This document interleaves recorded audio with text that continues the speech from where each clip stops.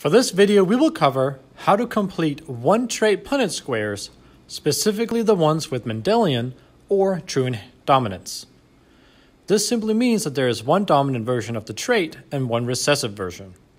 Let's do freckles, which is a dominant trait, and let's use Fs for freckles. Let's say we have a cross between two heterozygous individuals. The first thing we would have to do is determine what the potential alleles are that each individual can contribute to the cross. So let's start with the male. He is big F, little f, so he can give off either a big F or a little f. Mom is the same way, as she is also big F, little f, so she can also give off either a big F or a little f. Now let's make the actual Punnett square, and since this is just a one-trait cross, there should be 4 squares in the middle. I can now make a line across the top far left box and place my male and female signs in here. Then I can add the specific potential alleles to the corresponding boxes for both the male and the female individual in my cross. At this point, I am now ready to solve it, and I simply multiply the alleles against each other. So top left will be big F, big F. Top right will be big F, little f. Bottom left will be big F, little f. And bottom right will be little f, little f. At this point, I would technically be done filling out the Punnett square, but normally there are a series of questions asked at this point. For example, with my cross, what is the genotypic ratio of the offspring? Here, I am just asking, what is the number of homozygous dominant individuals to heterozygous individuals to homozygous recessive individuals in the cross? If I look at my cross, I will see that there is one homozygous dominant indicated with 2 big Fs. I have 2 heterozygous individuals that have both a big F and a little f, and I have one homozygous recessive individual that has 2 small f's. So my genotypic ratio comes out to be 1 to 2 to 1. Now, keeping on the genotype side of things, I could also ask what is the percentage of the offspring that will be either homozygous dominant, heterozygous, or homozygous recessive. And in this case, we're just going to do a little bit of simple math. If our 4 boxes are equal to 100% of the offspring, then each box would equal 25%. So since I only have one homozygous dominant individual, that will be 25%. I have 2 heterozygous offspring, so that is 25 plus 25, or just simply 50%.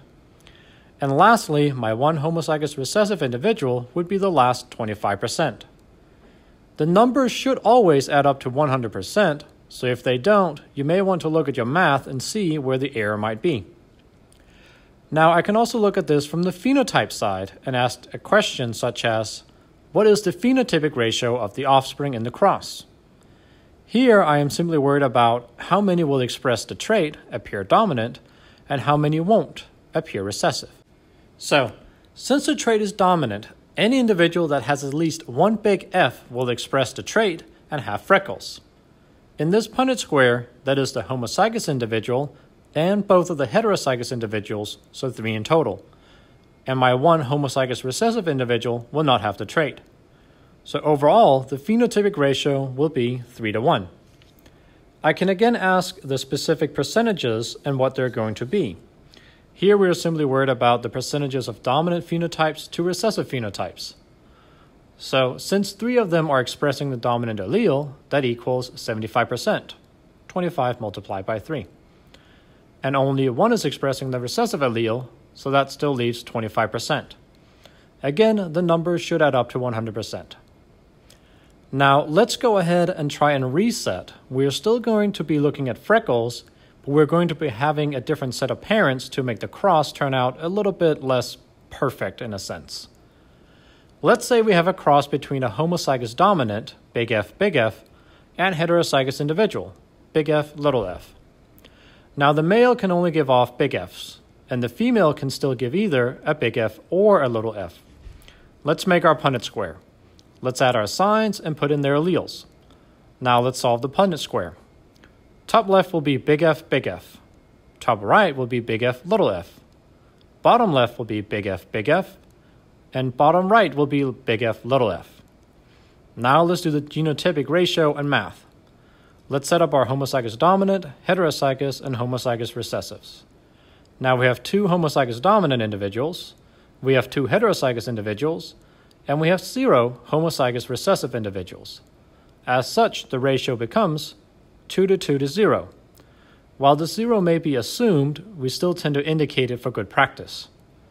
Now in terms of the percentages, we would have 50% homozygous dominant, 50% heterozygous, and 0% homozygous recessive. Let's move on to the phenotypic data. In this case here, all individuals have at least one big F, so they would all have freckles. As such, the phenotypic ratio is 4 to 0. And the percentage would just be 100% dominant and 0% recessive. Make sure that as you go through and complete Punnett squares that you follow the basic steps. Figure out what alleles can be passed by each member, set up the Punnett square, multiply each set of alleles against each other, then complete the genotypic and phenotypic ratios and math. This concludes our video covering how to complete one-trait Punnett squares, specifically the ones with Mendelian or true dominance.